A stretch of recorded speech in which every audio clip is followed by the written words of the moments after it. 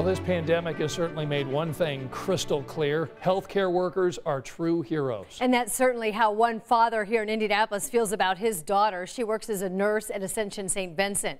She saved his life after he went into cardiac arrest while he was at home. Yeah, she was at the right place at the right time. Her training is the reason her dad is alive today. Tonight, the story is Inspiring Indiana. So, Sydney, first question. Would your dad, Greg, be alive today if you were not a nurse? With that specific situation, I don't think he would be here today. My mom wasn't trained on CPR, so I think it was a blessing that I was a nurse and that I was there at that time, and it worked out well. So take us through that day. Honestly, I have no recollection of that day.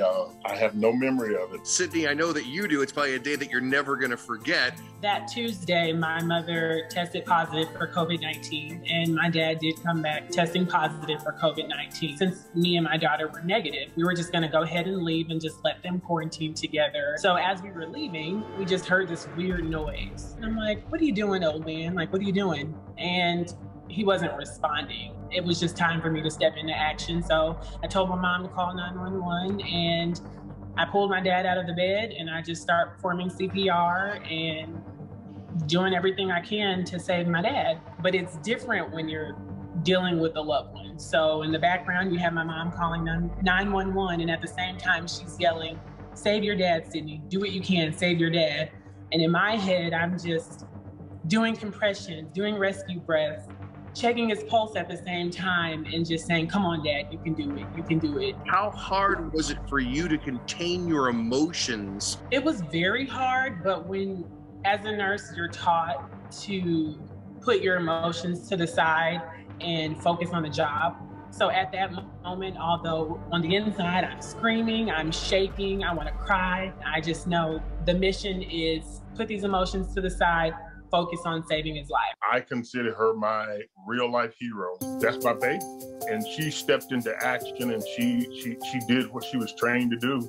And I'm so proud of her. When you hear your dad say that, that's got to make you feel amazing. It does. It makes me emotional and stuff. And he has a granddaughter, a brand new baby granddaughter, and he has many things to see of her, you know, walk across the stage and her to get married and have kids. So I'm like, his time wasn't done yet. And my main mission was to make sure that my dad was here to see a lot of accomplishments of my life.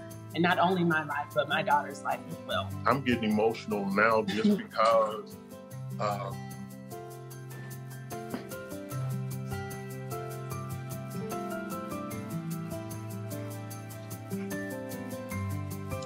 because things could have gone a different way, but it didn't.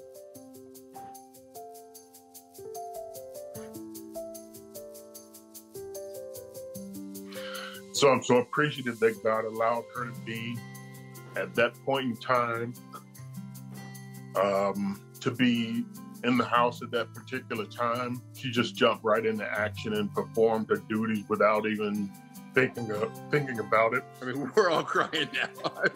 Yeah. I do believe, Greg, that Sydney is now exempt from Father's Day presents for the rest of her life. Yeah, she gets a pass. Dad, we love you. We're always here for you. And thank you for being strong, and thank you for holding on and just being able to come home to your family. And we love you.